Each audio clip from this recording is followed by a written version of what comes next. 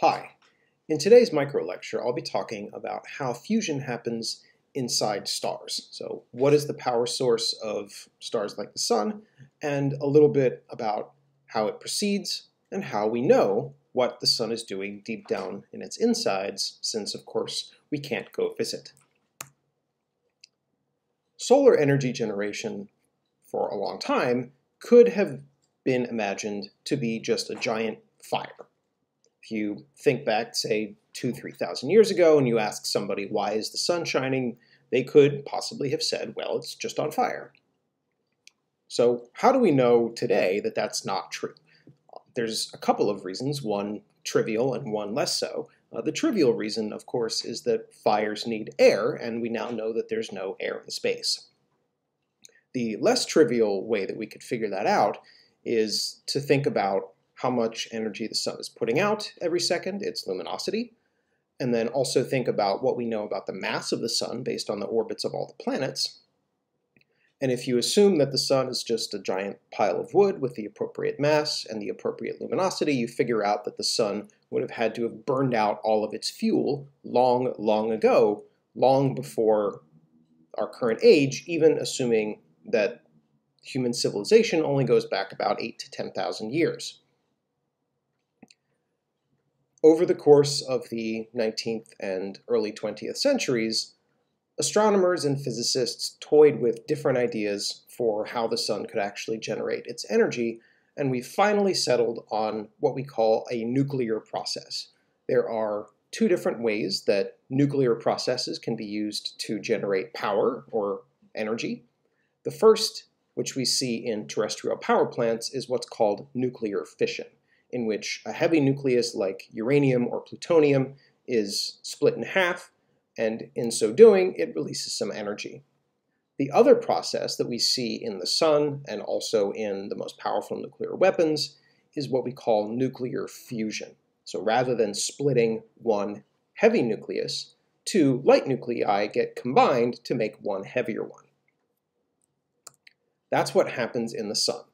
Now, before I can dig into how that happens, we need to take a brief aside and talk about some notation issues. Hopefully, most of you will have seen something like the notation on the left-hand side of the slide previously, where we have that small number out front followed by a chemical symbol.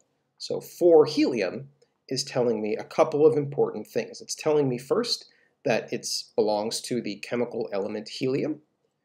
Helium is the second element on the periodic table. It's got 2 protons in its nucleus. That's what it means to be helium. And then that number 4 out front is telling me the total contents of this nucleus. So it's helium, so it's got 2 protons. And then that number 4 is telling me that there are a total of 4 things in that nucleus. 2 protons and 2 other things. Over the course of our discussion about stellar fusion in the sun, there are going to be a couple of different nuclei that are going to be important. The first is standard garden variety hydrogen. Common hydrogen has 1 proton in its nucleus and nothing else. So we call that 1 hydrogen. There are other isotopes of hydrogen out there, however.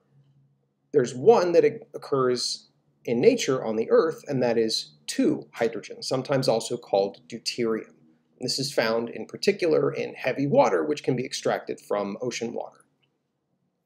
In 2 hydrogen, we still have 1 proton, because that's what it means to be hydrogen, but we also have an extra neutron sticking around for a total of 2.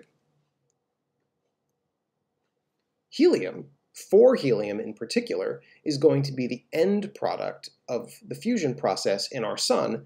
4 helium has 2 protons that I referred to earlier, and it also has those 2 red neutrons. Okay, so having gone through a quick reminder of what atomic nuclei look like, let's go back and start looking at how fusion happens in the sun. Nuclear fusion, and indeed all nuclear processes, produce energy by relying on the famous physics equation from Albert Einstein, E = mc². This equation tells us that we can that energy equals mass times the speed of light, c, squared. What that means is that if we can figure out a mechanism to do it, we can exchange energy for mass, or vice versa. In nuclear processes, what happens is that a small amount of mass gets destroyed through complex nuclear physics that I'm going to largely ignore, and that small destroyed mass turns into energy, and it's that energy that powers the sun, or your nuclear power plant, or your nuclear weapon. In the sun, as we'll see over the next few minutes, 4 hydrogen nuclei, so 4 1-hydrogen nuclei, get combined to make 4 helium. In the process, a little bit of mass disappears. So if you add up all of the mass of those 4 1-hydrogen nuclei, that total is just a little bit less than the mass of 1 4-helium nucleus. That missing mass gets turned into energy. Different stars will take that same basic process, fusing hydrogen to make helium, and they'll do it using slightly different chains of events. In the sun, most of the fusion happens through something that we call the proton-proton chain. Over the next few minutes, I'll briefly summarize how this works, but don't worry too much about the details. There's one important bit in this process that I'm going to emphasize. It comes right at the beginning, and then there's the summary at the end. So there's one important detail and then the overall result of the process. The sun starts its fusion cycle by combining 2 hydrogen nuclei, so 2 times 1 hydrogen, and producing another hydrogen. So we take 1 proton, another proton, mush them together, and we get 2 hydrogen. So one of those protons, say this one, has to spontaneously turn into a neutron. So we get 1 proton and 1 neutron in the nucleus of this 2 hydrogen. That's allowed. It's very rare. It doesn't happen that often, but it's allowed. And if a proton is going to do that, there's some rules it has to follow. The first rule is that the electric charge of the proton can't just vanish. It has to stick around. Protons have positive charge, neutrons have none, so that positive charge gets carried off by this thing called a positron. A positron is the antimatter counterpart of an electron. Antimatter is basically matter's evil twin. So anytime antimatter and regular matter, the good, virtuous, normal matter, whenever they meet, they instantly hate each other, and the matter and the antimatter spontaneously turn all of their mass into energy.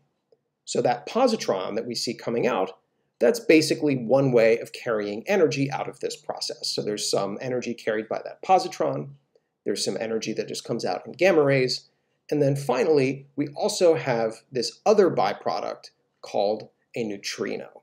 And this is the important piece of this whole process. So this neutrino that comes out in this first stage, that's going to come back later.